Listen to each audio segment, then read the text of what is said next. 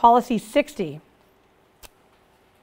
develop the Waipiʻo Valley Heritage Center, including support for its educational programs such as the Waipiʻo Education and Information Program, or what is known as the Waipiʻo Valley Rangers Program, and support the community-based management of that Heritage Center through a lease or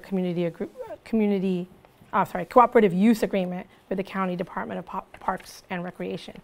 So both those overlap with education and also culture quite a bit, because that's such a big factor in perpetuating the culture and honoring the culture, is that educational component. So we'll talk a little bit, again, it's a separate bullet, but they overlap quite a bit. And so far, those are some of the main ways that the CDP addresses that.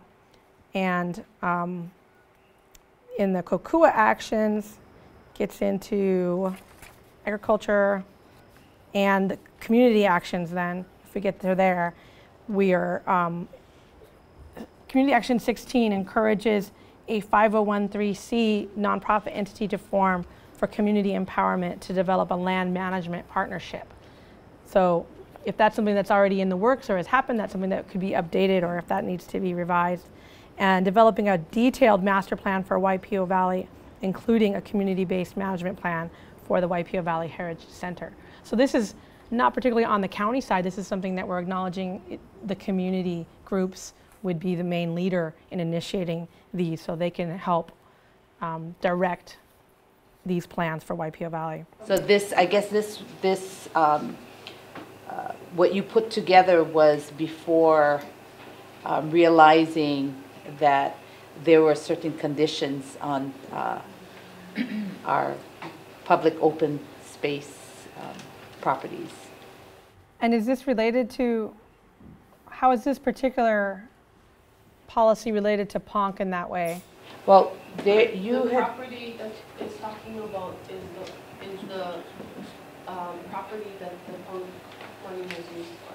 Oh. the Heritage Center. That Yeah, okay. I said, no, yeah. putting the Heritage Center on PONC. You Okay. cannot have like parking lots. You cannot have Oh. structures, and because it's open space. Right. So the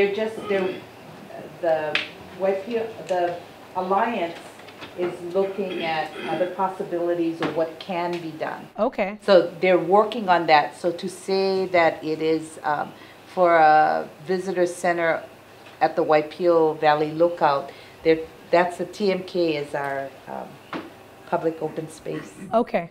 So that's new to the conversation, that issue of, okay. Yeah, it's been brought up in the past months. Yeah, that's correct. Firm? Is that who It's they've been meeting with Parks and Rec. I've been in meetings with them as well, and there are the rules and the so you got to look at all the policies and the rules and ordinances and so that's the official word now? Yeah, it's been that way because like in Kohanaiki, that's why you cannot do parking lots. You cannot.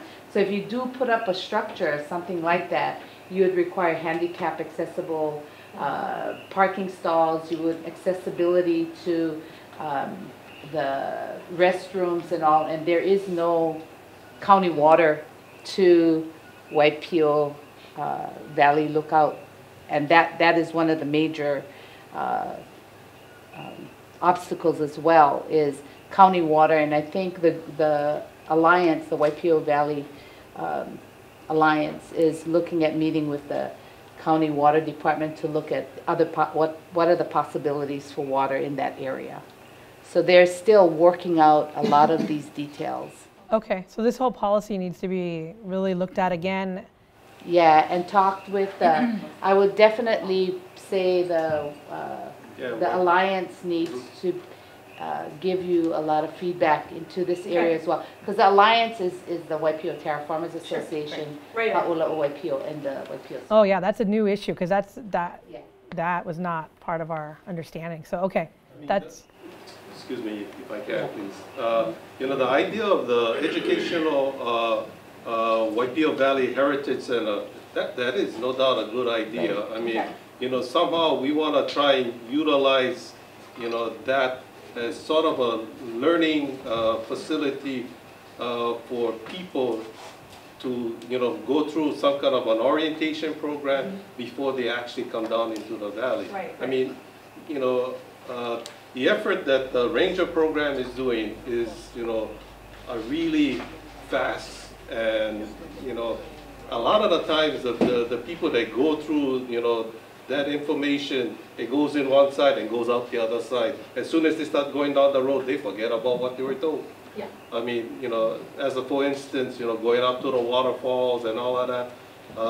So the whole idea of this Heritage Center is to, hopefully try and implement something that's more than just, a minute talk.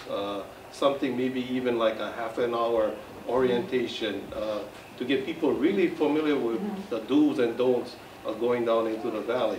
And in terms of the location, while the Rice property may have been initially thought of as the location for the Heritage Center, the funding used to purchase the Rice property, the PUNC funds, doesn't allow for buildings, parking lots. So we're looking at other alternatives to still utilize the property, but maybe have the building situated elsewhere. Okay. Yeah. Okay, that's really good to know. That's a big difference. Okay. So we can get more information on that. But if it's still a priority as far as developing that, then that's good to know, and it won't disappear. But this reference to the TMK might need to change. So thank you for that. Representatives in our district, and they've tried different things, but it still haven't worked. We still don't have the infrastructure. We still have the same amount of land with the same amount of parking. So bringing anything more into that area is already hazardous, and that's why the ranger program came to existence. It wasn't only to educate the people, but like kind of control the traffic that was impacting that whole lookout. So I don't know how you're going to fit this in, but that would be a concern for me. Right, yeah. Do you guys take numbers? You take numbers of the visitors, right? While you're there. Okay. So, and since you've been doing it, has it been growing every year? Oh, yeah. Yeah. It seems like it's more every time, yeah. And another thing that is added on, is with the outside information, guidebooks versus what we say. So when, like Nolan said, what we educate them on versus what they read, they thinking what they read is true, and then what we try to educate them about, and it's part of the challenge. And like Deb said, and I knew that was going to happen as soon as you put a structure jail right there, the congestion, everybody going to come to that, going congregate to that area, and we get overloaded, and the development, nothing in that area. So that has always been a problem, excuse me, for the Waipiʻo Terraformers Association from way before, because you have so much congestion there. So when the county, said that there was a possibility of getting the Rice's property, it was a relief to us that we would have some kind of maybe a little bit more parking, or moving the parking away from the lookout. Yeah. And right now, there's only the facilities for people to relieve themselves is up at the lookout. And not everybody can get down there. No, I know. Yeah. Right. So what the hope was, a lot of tourists don't want to go into the valley, but they want to know what the valley is about. Right. So if we could entertain them, right. They come, they see what, they feel connected, and they move on, because they're on a timetable too. Yeah. So what I'm hearing now is, like, everything sounds good, that could be, but let's take care of the infrastructure. That has been the problem. It's a safety issue too. Yeah. More so. Yeah. And we'll get into safety a little bit more later, but yeah. Okay.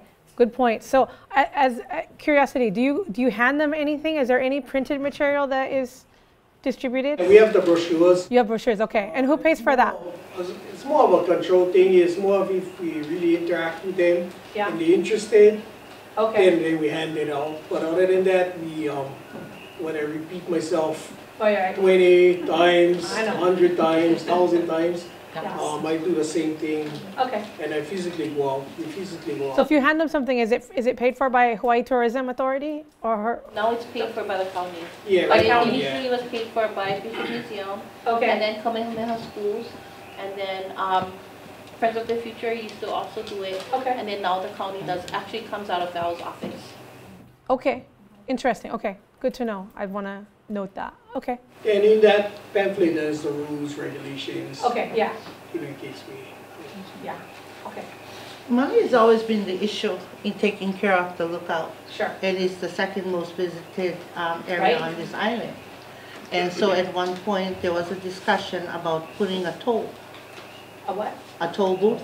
Oh, toll. Yeah. Yeah. Yeah, Yeah. you know what they did down at Puna? So you can take care of, taking care of something that people visit, you know. And Interesting. Okay. yeah, so if we continually will hear that, the county doesn't have money because it is county properties, Kuleana's, like, maybe that thought should come back up again, Okay. We're writing it down. That's interesting. Okay. We will look into that. Okay.